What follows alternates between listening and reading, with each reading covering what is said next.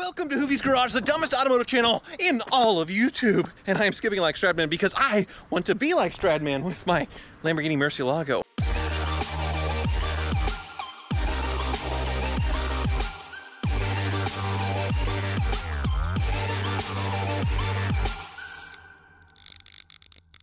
Good afternoon, guys! Welcome to Life of Palos, home of the most trusted beard and automotive news. Happy to have you here! Folks, the hits just don't stop coming. Over the last 24 hours, so much has happened, it absolutely warranted that we do a full episode on all the crazy events today. Today, we've got a crazy announcement from Stradman on the future of his 458, the brand new Ferrari he just bought. We've got daily driven exotics and just a monster problem with one of their Lambos. And then last but certainly not least, guys, we're going to be talking about Tanner Fox today and, well, sort of an interesting stunt that he just put up on TikTok concerning Jake Paul, of all people. Get ready, guys. But before we get into our main headline stories, guys, I have something pretty important to talk with all of you about. It actually concerns our sponsor for today's video, the Element Fire Extinguisher. So earlier this year, I recall seeing a story from Adam LZ about how his Mustang GT350 caught on fire. He got most of it on video too. Crazy stuff, monster damage to the car. But what I remember even almost more so than the fire itself was Adam LZ's plea to his millions of fans to go out and buy a fire extinguisher to have inside of your car to protect your investment, as he put it in his own words. And I thought to myself after seeing this post, like, gosh, my McLaren shoots 4-foot flames sometimes. How in the world do I not have a fire extinguisher ready and available in my car? And folks, that's where this little guy right here, the Element Personal Fire Extinguisher, comes in. So let's get the easy things out of the way first, guys. Obviously 80% smaller than a normal fire extinguisher. This thing never expires or needs servicing, so once you get it and you throw it in your car,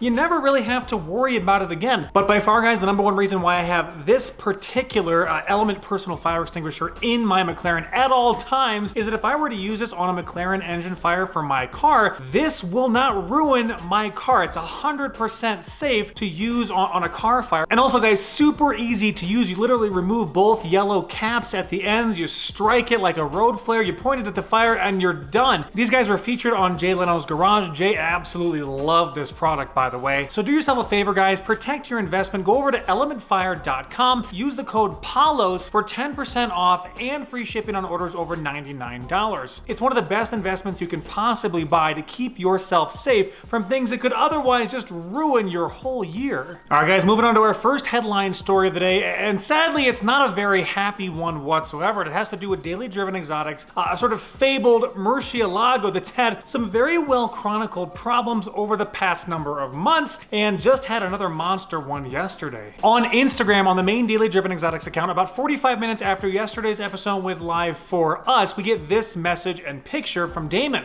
showing the newly wrapped Mercy, brand new back on the channel, with a caption below saying, "I'm convinced this car hates me. Second time I've driven it 15 minutes after getting it back and it starts smoking while I'm driving. Pulled over and blew a ...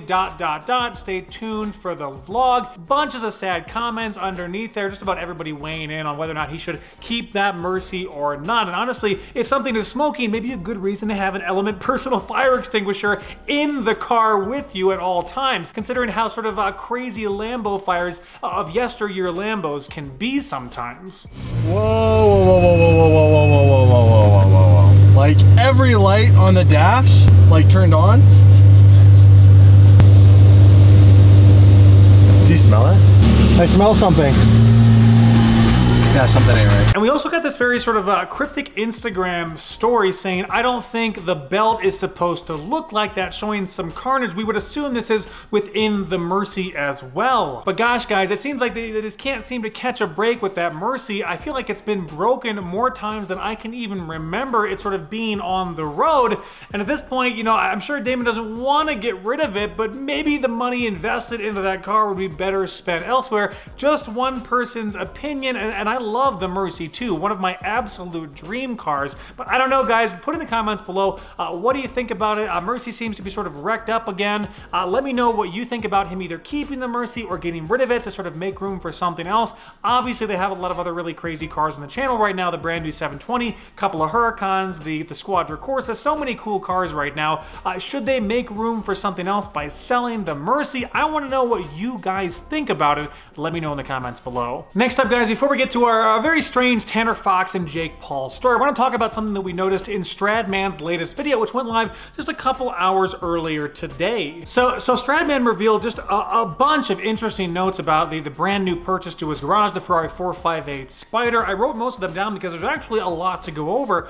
For starters, later in the video, Stradman talks about wanting to do an entirely custom interior and make this 458 Spider into sort of a big show car, very similar to what the wide-body Supra was when he bought it so long ago. Additionally, in sort of the Cliff Notes section for Stradman's channel, in case you can't watch the entire video, absolutely decided yes, he wants to do the Liberty Walk, definitely cutting into the 458 Spider. He likes the older kit more than the Silhouette version, which is kind of a little bit of a surprise to me because on his Instagram page, the poll shows a pretty significant favorite for the Silhouette version versus the older model, but he likes the older one more. He's not going to be doing a purple wrap on the car, or at least he says he's 98% sure he's not going to.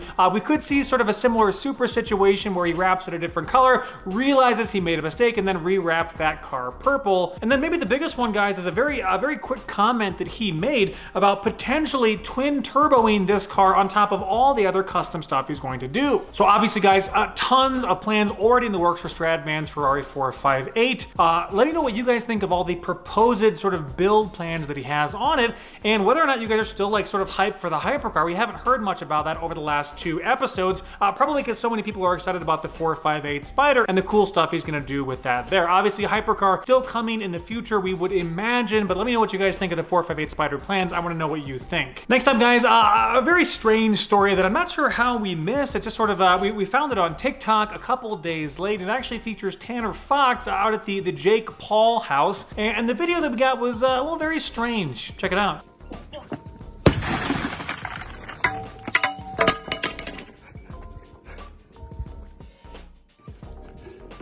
You, Tanner! You, Tanner! Oh my god. My test. Oh my god. Jake.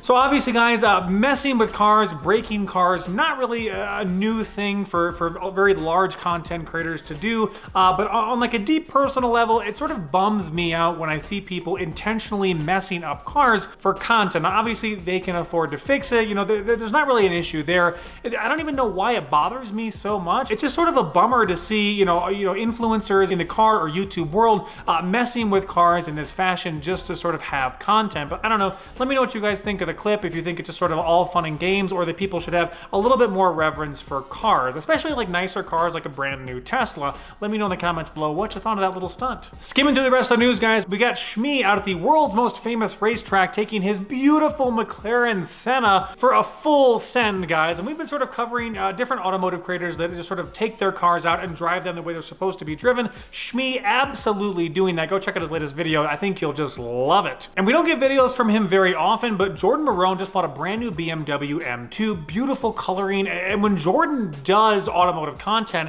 it's fantastic. Obviously, he's got the massive YouTube channel, over 10 million subscribers, Captain Sparkles. He's been a fixture of YouTube for many, many years. Has the ability to buy really, really crazy cars. He had a Pista, Ford GT, all sorts of awesome stuff. Make sure to go check out his channel, Jordan Maron, if you want to see sort of his personal car vlog. It's a lot of really fun stuff. Next up, guys, Dragtimes with the Tesla Model Y versus the Savage Garage Mercy.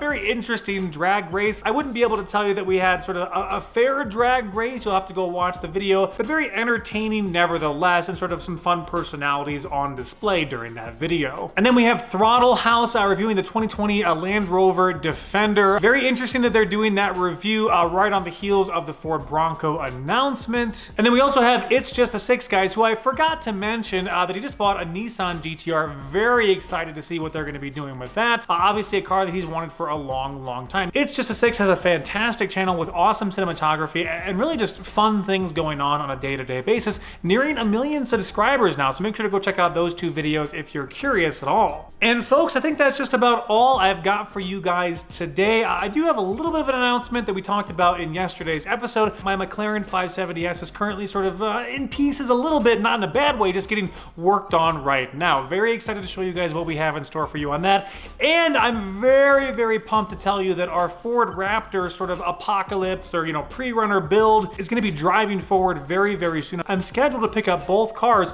hopefully tomorrow afternoon/evening. We'll see if that's what happens, but you know, make sure to follow me on Instagram if you want to see sort of the first updates on that. But anyway, have a fantastic day, guys. Thanks for joining me. Subscribe to the channel if you're not a sub already. Stay safe, sane, and healthy, and that's all I've got for you guys. I'm out of breath. Bye.